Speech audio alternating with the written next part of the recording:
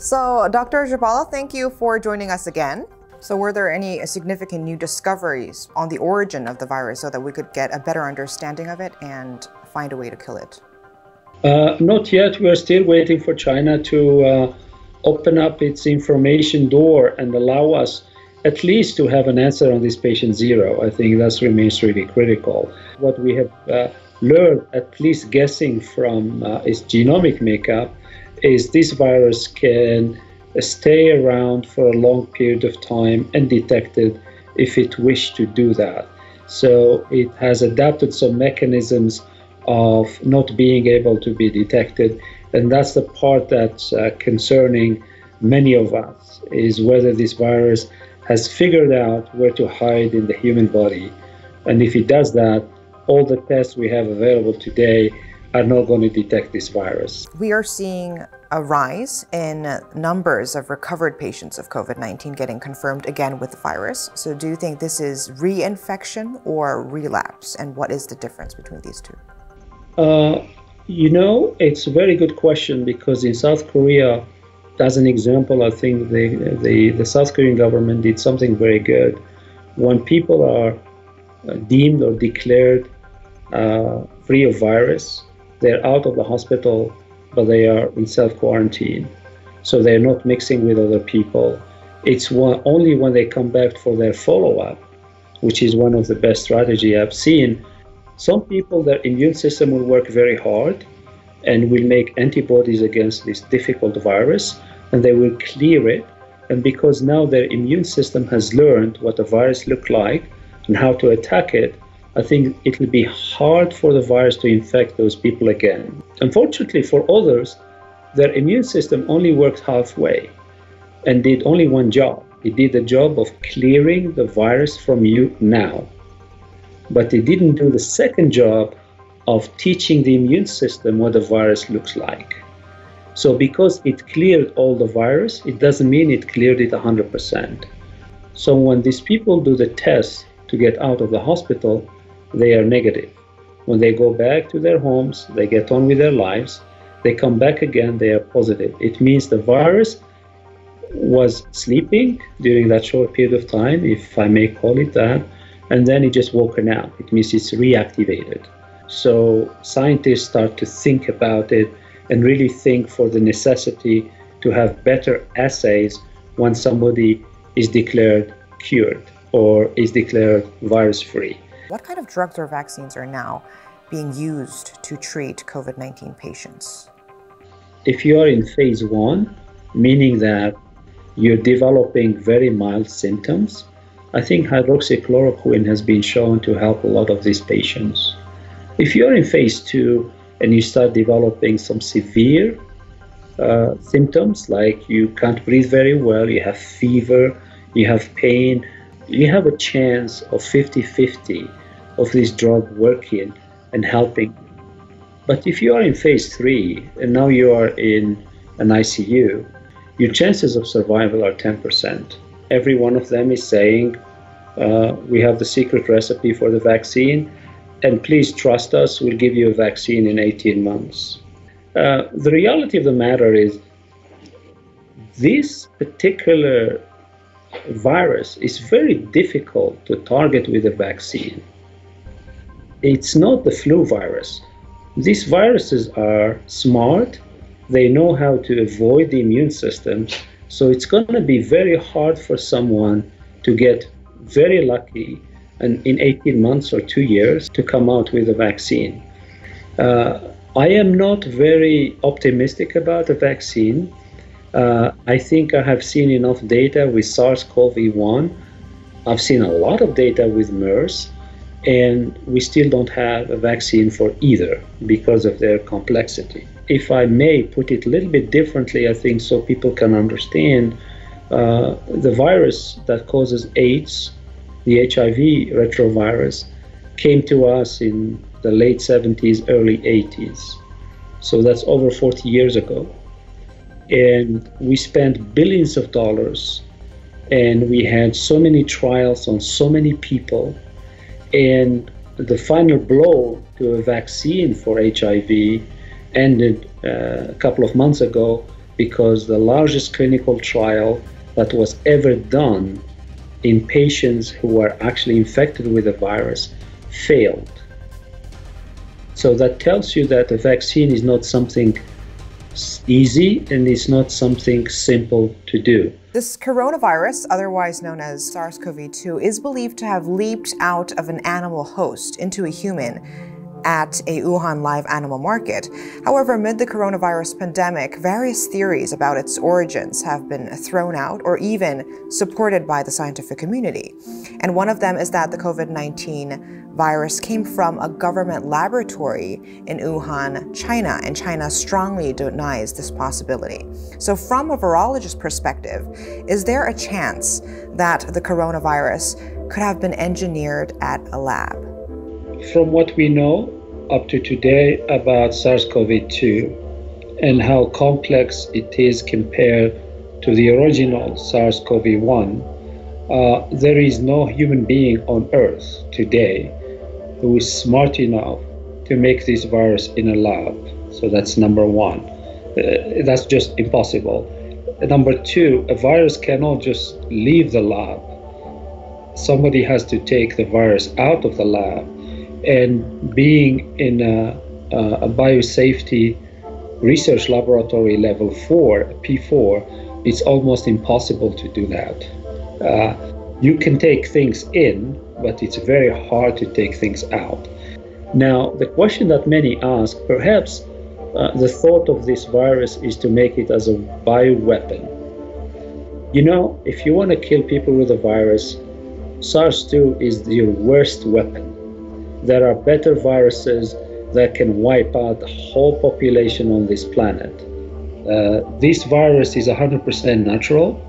This virus has evolved in nature, living in bats and other birds, and it just managed to cross into the human somewhere in the Hubei region. I still don't think at this wet food market. The data from the Chinese and the data from WHO joint mission is somehow contradictory of where the event happens. That's why I get always back to patient zero. Patient zero will be the key to answer many of these questions. So you're saying that there is no possibility that the naturally occurring virus could have accidentally escaped from the lab by maybe a staff or scientist being accidentally infected with the virus and spreading it throughout Wuhan? The biosafety level 4 is almost like you're in a spacecraft floating somewhere in space. If you infect yourself, it means you're going to puncture your suit. And if you puncture your suit, it means your oxygen consumption and oxygen levels in the suit will decrease. And when that happens, there'll be red alarms that are going to sound. To infect yourself in a P4 lab without anyone noticing, it's almost impossible because of all the high technology, the cameras, and you're not allowed to work by yourself. So you always work either in twos or in threes. And because everything is computerized in terms of oxygen consumption, I think if there is a puncture in your suit, everyone would know about it. But I was very surprised that some of these conspiracy theories were actually backed by scientists. I think we live in the world of make-believe, if I may call it that. I think there are people who are looking for this 20-second spotlight fame, including the Nobel Prize from France, Luc Montagnier. I think people who manipulate viruses on a daily basis have come out and disagreed with him. Because the only thing we can do to a virus like this is to make it weaker and weaker so we can use it as a vaccine, what we call a live attenuated virus. It means it's still alive, but it's not going to kill you, but it's going to give time for your immune system to react and to make antibodies. Apart from that, it's very hard to manipulate, particularly SARS-CoV-2.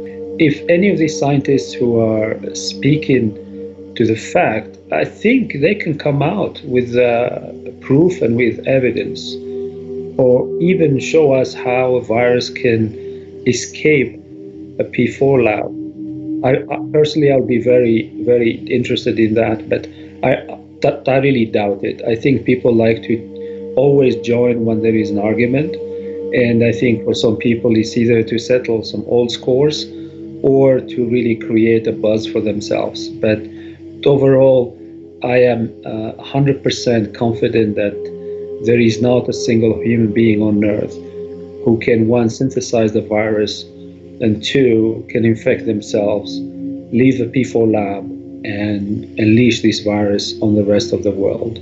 There are so many talks and so many theories out there about the origins of the virus. Where did that all come from? I think China is being very mute on many of these issues. I'm not too worried about the origin of the virus. I want to know who was patient zero, because patient zero will tell us many things. The first thing patient zero will tell us is, what is this special mutation that this virus mutated to infect us? Because today we have thousands and thousands of information of this genome of the virus that we managed to get from several patients around the world, but we don't have time zero of the virus. We need that time zero to understand how does the genome of patient zero differs from the genome that has caused havoc in Italy, as an example. The second would be the exact time, because I never accepted the fact that this started in December. That just can't be. There are people who were sick in California in October, November time. And these people, some of them who contacted me, used to work for Tesla. And Tesla has a factory in Wuhan, not very far from the epicenter was. And they were sick when they came back. And when they went to the emergency room, the doctors there didn't know what they had. They thought they basically had some sort of viral infection. They couldn't say what virus it was. If this is something natural and it happened as China said, there is no problem. Some people would call it an act of God. But if China lied from the beginning and WHO misled the rest of the world, I think every government has the right to have answers, especially from WHO. We are actually entering a phase where this coronavirus pandemic curve is flattening at the moment.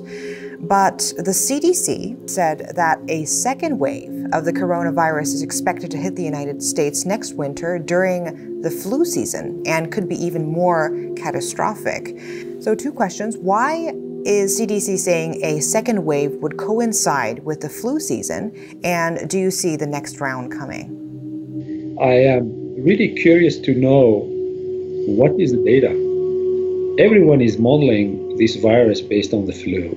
They are thinking this virus is seasonal. We haven't seen any coronavirus that visited us that was seasonal.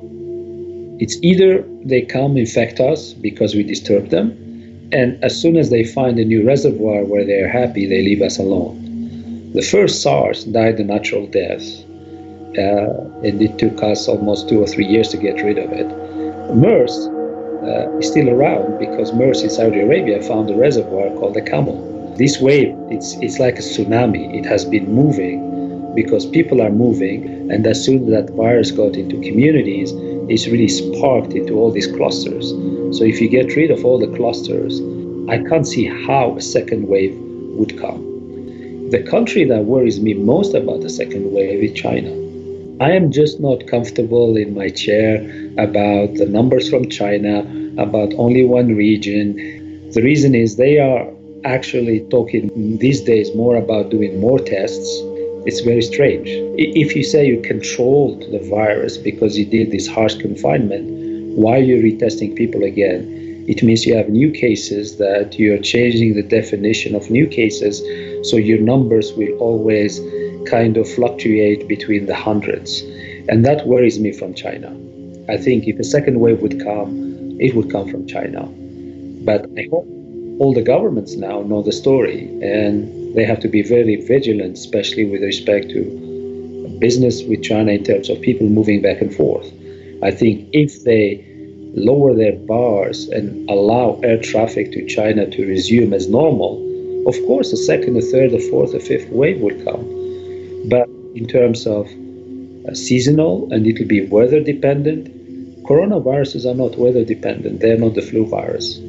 The many countries who have been recently speaking about opening their countries, opening their schools, even giving dates when the schools would open, I hope they are doing this with extreme caution and understanding what the consequence can be.